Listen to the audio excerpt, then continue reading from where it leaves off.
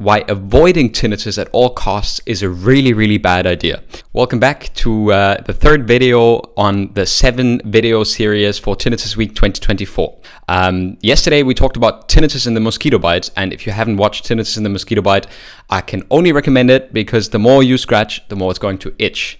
And in today's part, I'm going to start by saying this is all about why avoiding tinnitus at all costs is a really bad idea. And it all starts with a Humans with Tinnitus episode, so the new format that I'm doing in 2024, free coaching sessions for people for 30 minutes. And I had one a few weeks back with Malcolm from San Antonio, Texas. And Malcolm shared this with us. What the audiologist told me is that silence is my biggest enemy. He said, you need to drown it out any chance that you get driving in the car, and I'm like, well, is that really habituating to it? Not at all. That's the opposite of habituating to it. That's keeping this loop of reactivity alive because you're trying to keep it out as much as you can. Oh my goodness, when I hear that, man, it makes me so anxious because it's the opposite of habituation. You don't have to fear anything from the sound. What you do with sound therapy is you mask the sound because you continue to think that by all means you need to avoid tinnitus. You don't. And as you could see from my reaction, I strongly disagree with the claim made by this audiologist saying that tinnitus should be avoided at all costs. And here's why. Yesterday, we talked about the tinnitus and the mosquito bite, and in the way that the more we focus and perpetuate the focus of negativity and anxiety and emotions over tinnitus, the more we're going to struggle with tinnitus. The more our problem-based brain says there is a problem, but we cannot solve it, and this problem is causing us pain. And the more that happens, of course, the more the body gets activated and the more anxiety or frustration we experience. And what happens now if we maybe have an indication for hearing aids, maybe not? So I'm not saying you shouldn't wear your hearing aids, but what I'm saying is if you avoid tinnitus at all costs, you perpetuate this negative anxiety cycle. Because what if your hearing aids basically run out of battery?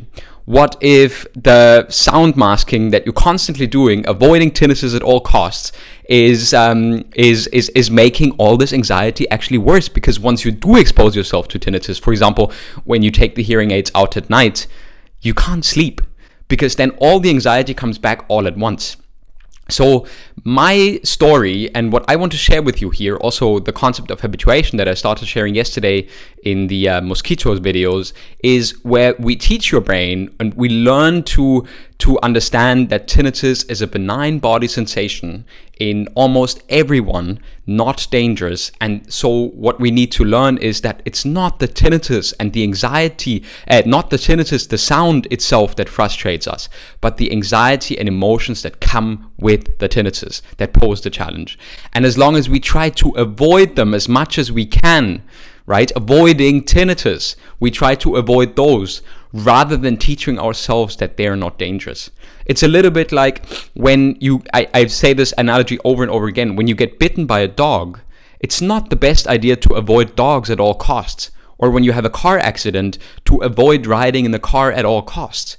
The best thing you can do is expose yourself in a way that is healthy and good for you without creating a major panic attack, so that your brain slowly but steadily learns to disassociate danger and difficulty from what you're experiencing, right? So in my opinion, avoiding tinnitus at all costs is one of the worst things that you can do for your tinnitus, because it will keep your brain in this perpetuating cycle of anxiety and difficulty.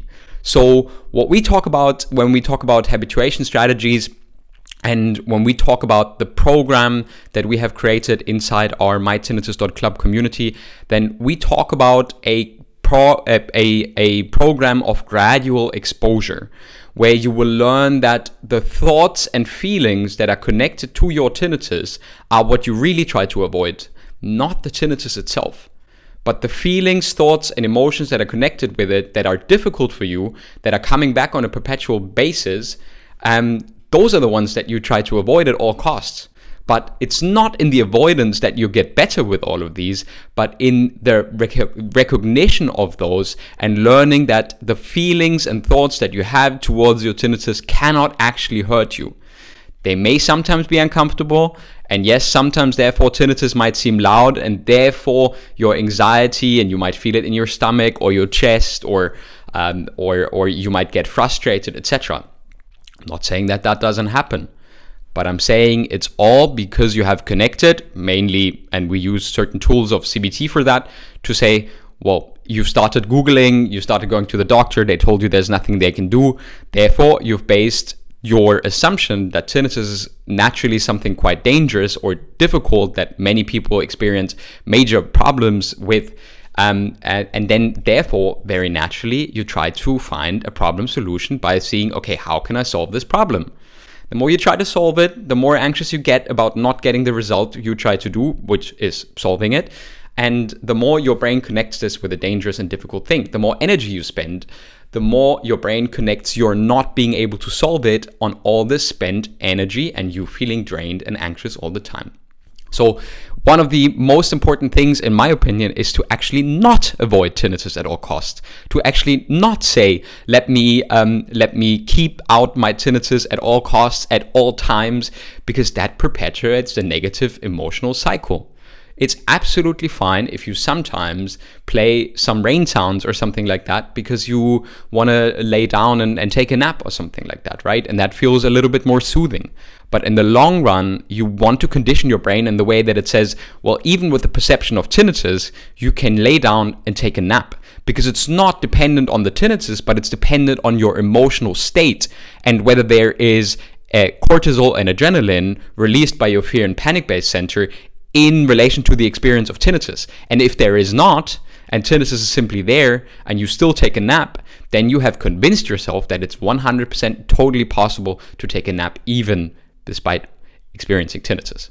So my opinion, and what we share inside the inside the club program at www.MyTinnitus.Club, I have created a program based on working with 500 plus people in individual one-on-one coaching sessions. So of course, if you want to reach out for one-on-one coaching sessions, I'm happy to schedule a 15 minutes discovery call for free for you.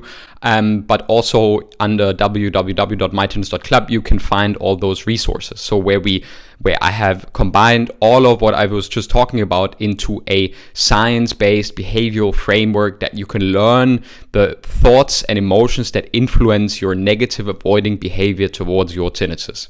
And slowly but steadily building the habits that show you that neither the tinnitus nor the thoughts, feelings, and emotions towards your tinnitus are actually hurting you.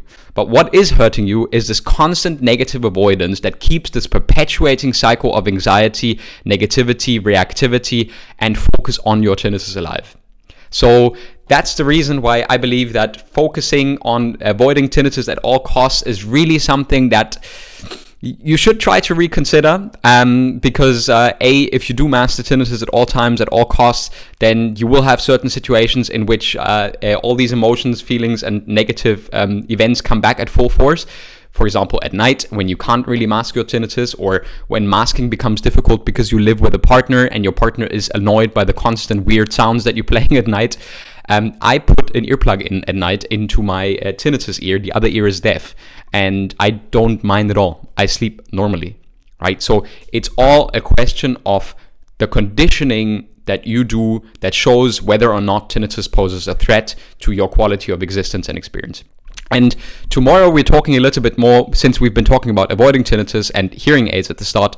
Tomorrow we'll talk a little bit more when hearing aids for tinnitus can actually be sensible, and when it makes sense to do wear your hearing aids, and when they can help you tinnitus. So I'll see you tomorrow. If you need any more support, go to tinnitus-guide.com or www.mytinnitus.club to join our program for a free 14 days trial. See you tomorrow.